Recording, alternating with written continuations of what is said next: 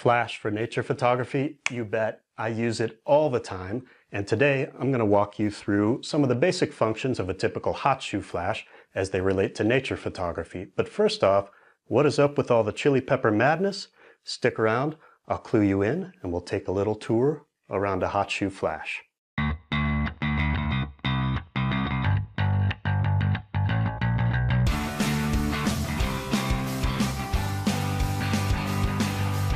Hey, I'm Greg Basco. I'm here in my home studio in Costa Rica with my favorite flash, the Godox V862. This is just like the flagship flashes from the big name camera makers. It does everything they do and a little bit more for a very affordable price. I have a little sponsorship with Godox, but that came about only after I had used and grown to love Godox products for a couple of years. So unbiased, but I really recommend this guy. I'm going to go through a lot of the functions and all the parts and pieces of this flash, and it's going to be relevant to you no matter what kind of flash you use, because all these flashes have similar functions. Now, what's up with the peppers? In future weeks and months, I'm going to be doing some videos using my peppers. I love these guys. I grow them in my garden. I love to eat them, and they have lots of different shapes and colors and forms. So I'm going to use these peppers for some studio videos related to hard versus soft light, flash modifiers, TTL flash, manual flash, using more than one flash for a setup. And that'll be a great use of some studio time, since like most of you, it being 2020, I can't get out much these days. So let's take a little spin around this flash. The first thing we notice on this flash is the battery compartment. It has a built-in lithium-ion battery pack, which is pretty cool.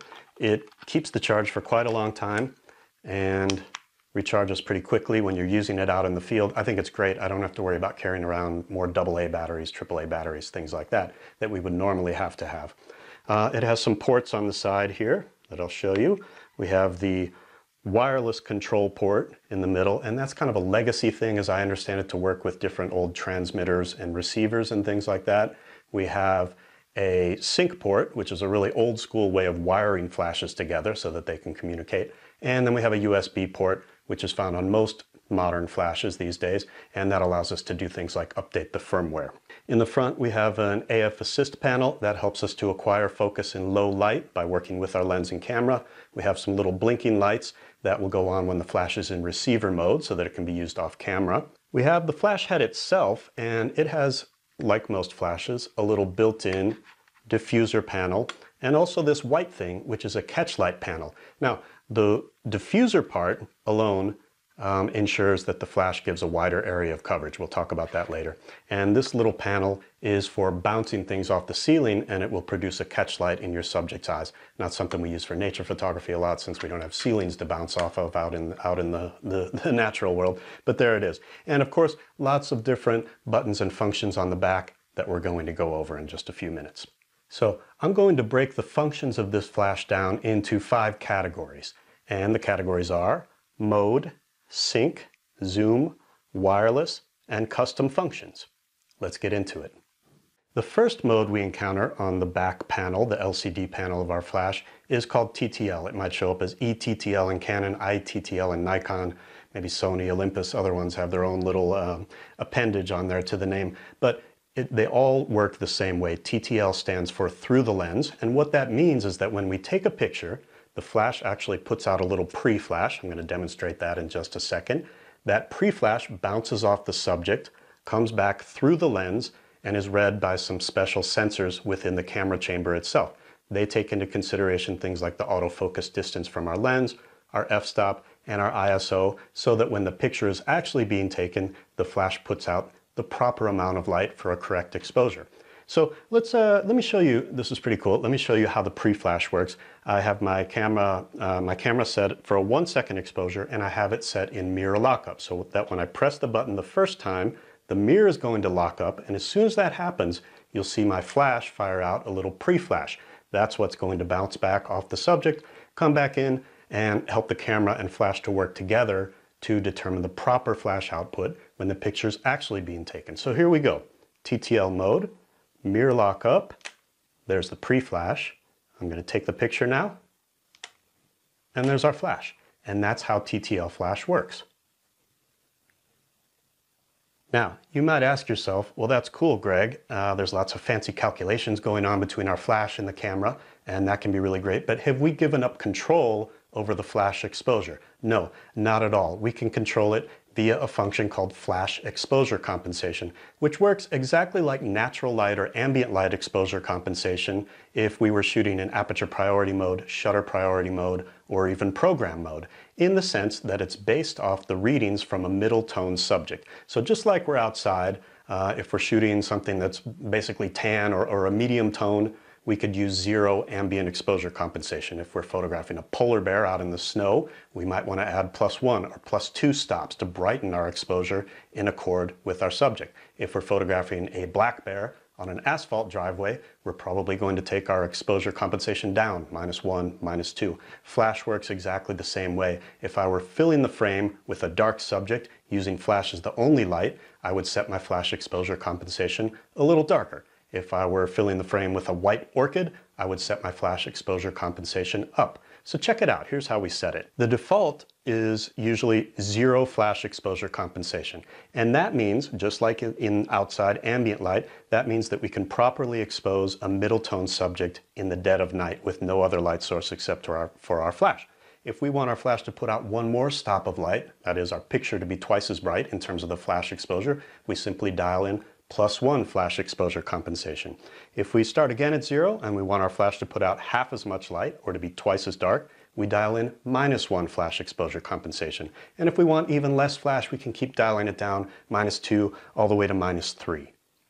TTL is great because it allows us to obtain proper flash exposure given our flash exposure compensation that we've dialed in, no matter if we're moving around, our subject is moving around, and if we're changing our camera settings. In nature, we're often photographing subjects that are moving around, so our flash to subject distance is not going to stay the same. And a lot of times we might say to ourselves, wow, I want to stop down my aperture for more depth of field, maybe I don't want my ISO this high, and we're going to change things. TTL Flash allows us to keep up with all of that. So it's a great versatile setting for using flash in nature photography for all kinds of scenarios, whether it's wildlife, macro, or even landscapes. The second flash mode we encounter is manual flash mode. And in manual flash mode, there's virtually no communication between the flash and the camera, except for the camera telling the flash to fire at the proper instant. We can see the difference even in the hotshoe connectors of a flash that has TTL and manual capabilities versus a flash such as this Godox TT600 that is a manual power only flash, and that can be useful for certain situations. But we can see that easily just by looking at the connections on the bottom. The manual flash will have one pin, which is simply the firing pin, whereas a TTL capable flash will have multiple pins, usually 4 more, that will allow for some of those more complex calculations that we mentioned earlier. So, we set our flash output in manual flash mode via flash power settings. 1:1 is full power, that is the maximum output of which our flash is capable, and then from there we can dial in full stop or even third stop increments as we go all the way down from full power to 1/2, 1/4, 1/8, each of those being one stop less powerful or putting out only 1/2 as much light as the previous higher power output. And we can go all the way down to 1/128 usually for most of these hotshoe type flashes. Some flashes even go lower.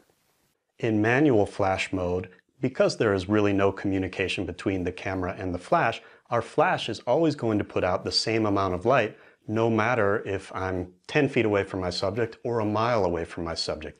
That can lead to inconsistent exposures and it can make things tricky out in the field. So why would we want to use manual flash instead of TTL?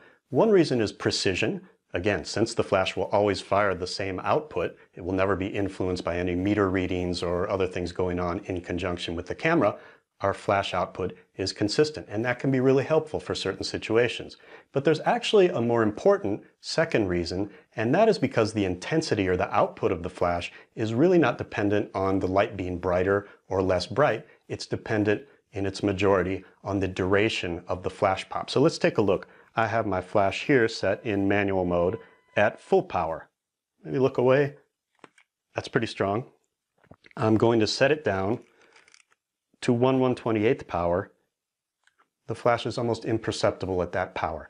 And if you take a look at this table I'm going to put up right here, you can see that higher flash powers are related to longer flash durations, and lower flash powers have much shorter durations. That's really useful to us in nature photography because if we're trying to freeze action, let's say for hummingbirds, for bats, even for snakes, anything that moves, we will try to pick a shorter flash duration, meaning a lower flash power.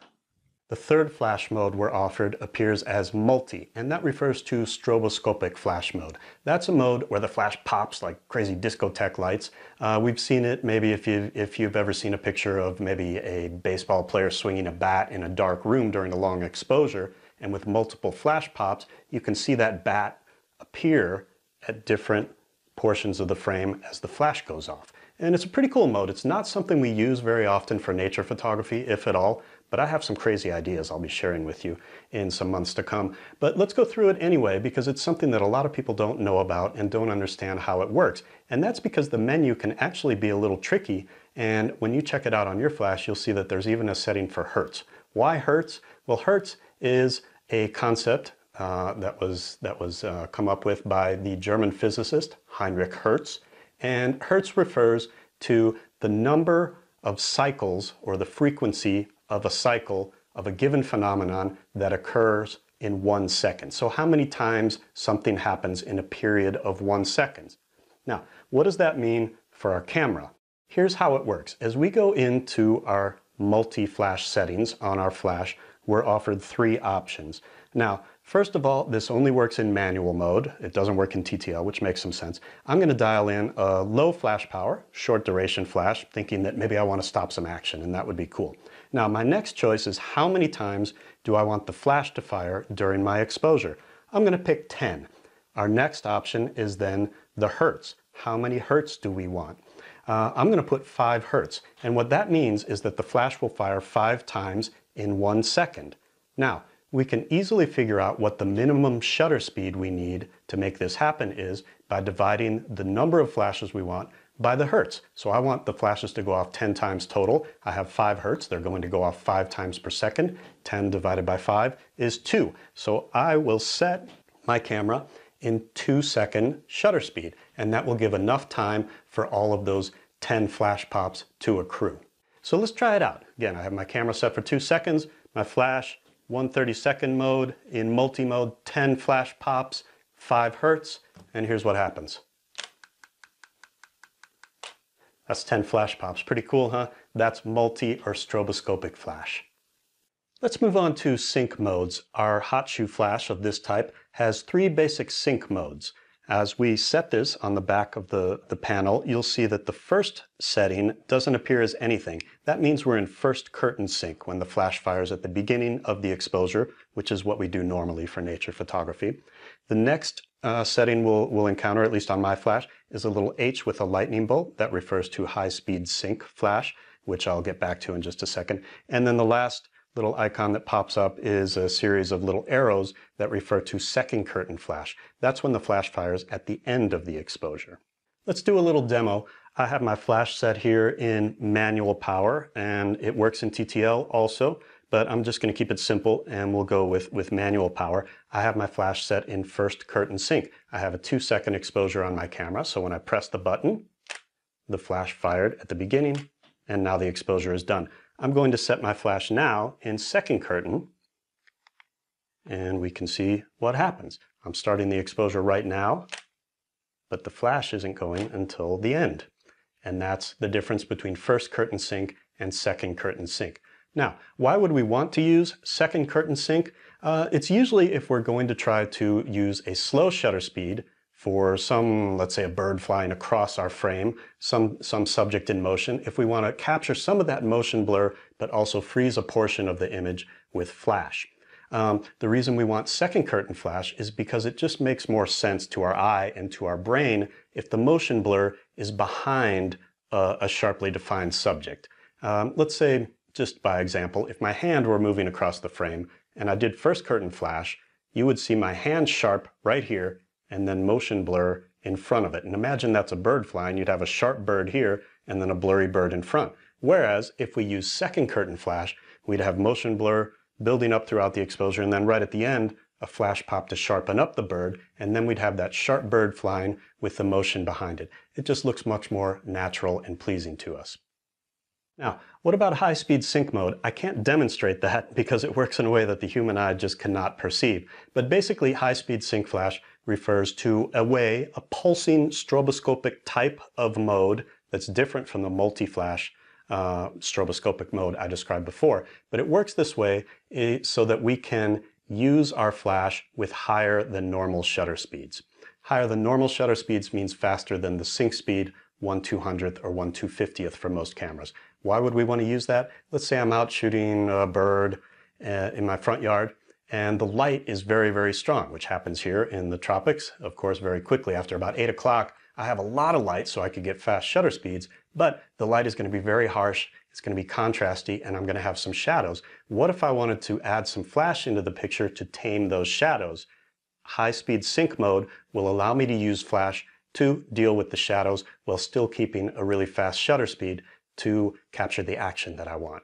I'll go over high-speed sync much more in a later separate video, but for now, always have your flash set in high-speed sync mode. It will operate that way when you have fast shutter speeds, and when you have normal shutter speeds, it will operate normally. And that way you'll be ready to capture action no matter the kind of light you have to deal with. The next suite of settings I call zoom, and they relate to some of the properties of our flash head itself. We can zoom our flash head in and out to change the angle of coverage or the angle of output of the flash. Think about a flashlight that you might have that has an adjustable beam spread. So if you turn the head one way, it might throw out a really wide area of light. If you turn it back the other way and dial it in, it'll be a really focused kind of spotlight. And our flash works in exactly the same way. Usually this is set automatically. There's some communication between our camera and our flash so that the camera reads the focal length of our lens and transmits that information to our flash. So if I have a 24mm lens on my camera will communicate to my flash and set the flash zoom at 24mm so that the angle of output of the flash matches the angle of view of the lens. If I have a 105mm macro lens, we'll probably see the zoom being set to 105. If I have a really long lens, a 500mm, 600mm telephoto or something like that, the flash cannot match that really, really narrow angle of view. The best it can do is about 200mm, so that you'll see that if you're working with a super telephoto lens, your flash will be set to 200mm, and that's the best you can do. Later in a different video, I'll talk about some flash modifiers that focus the beam more for bird and wildlife photography, but for now, that's how it works. There might be some times when we want to override that automatic zoom setting. I do it a lot, actually. And we can easily go ahead and set the flash ourselves, simply by going into the zoom settings and turning the dial manually. Why would we want to do that? I sometimes use flash for macro photography. Not sometimes, I do it a lot actually. And a lot of the time, even though I'm using, let's say, a 150mm macro lens, which is my lens of choice, I'll set my flash to 24mm. Why? Because I want the flash to be a broader beam of light and effectively sort of a larger light source to help soften the light just a little bit. I also like using flash for landscape photography, so if I had a wide angle lens on, I might want my flash to be more of a spotlight, just to hit certain elements of the scene. So I might dial in the zoom of the flash head to, I don't know, 100 meters, 150 meters, 70 meters, even if I'm using a 20mm lens. As we change our zoom setting manually, you can easily see that the internal elements of the flash head are actually moving around inside there, and that's what allows us to control the spread of our flash. Now, as I mentioned earlier, the flash head also has this little flash diffusion panel and the little catch light panel. Again, this white thing, not so important to us for nature photography, but the flash diffuser panel is pretty nice because it spreads the light out even more, which is great if we're working with an extreme wide angle lens, let's say a 14mm. In fact, you'll notice on the back panel of your flash that the zoom setting, when you have this flash diffuser panel pulled down, is always set to 14mm for most flashes, for most systems. Now, you might find yourself in a situation where you're trying to override that, and you're just trying to use your flash normally, and you can't figure out, why does my flash keep telling me that the zoom setting is at 14mm? That happens a lot, and it's because you might just not quite have the flash diffuser panel tucked all the way in, and so it's still reading as if it were pulled out, and it's set the flash zoom automatically to 14mm. So if you're ever in a jam like that, and you can't get your flash zoom out of 14mm, make sure this diffuser panel is pushed all the way in.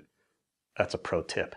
I'm going to do an entire separate video on wireless flash functions. If you've ever been on a workshop with me, you know that I could talk about this for days, and I might not even shut up after a few days about it. There's a lot to talk about. But for now, let's just concentrate on the four main options that we're usually given with our flagship flashes and their wireless capabilities. As I go into my Godox flash, I'm presented with four options for wireless flash. The first one is a little up in the top left corner, a little squiggly kind of sideways flash that refers to infrared transmission. That's an old school way. Godox has included it here for backwards compatibility with older flashes, maybe some older transmitters and receivers.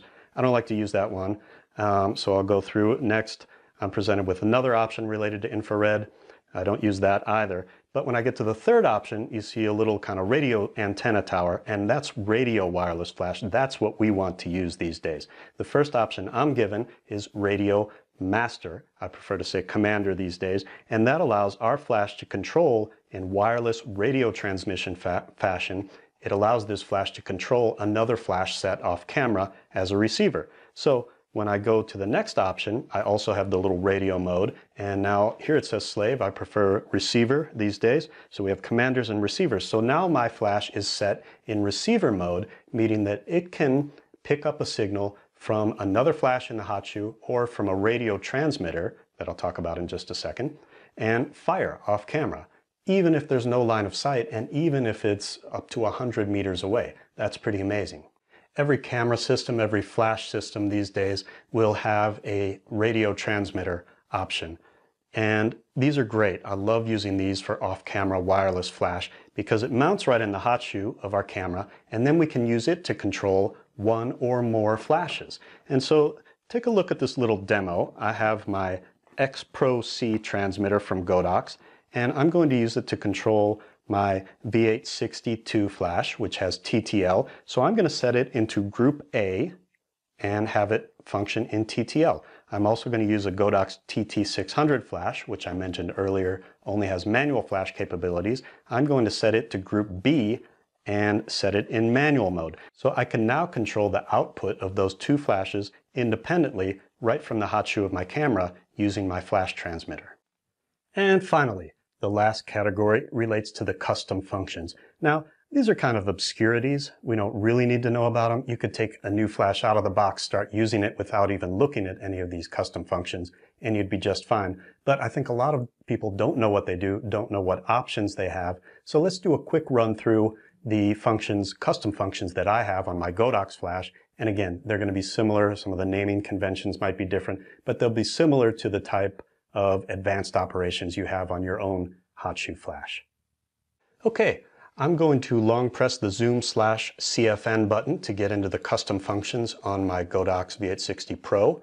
The first custom function I'm offered is meters or feet. I know metric, but I prefer feet for a little greater precision.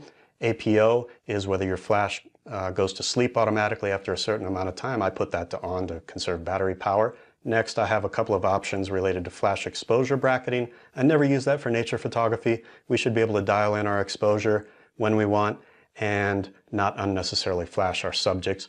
Next, we have the AF assist on and whether the flash goes to sleep or how long it takes to go to sleep in receiver mode. I set that to 60 minutes. And then the most important function, beep. You do not want to be that guy or gal out there whose flash is beeping every time they take a picture. So to respect your fellow photographers and your subjects, turn the beep off for sure.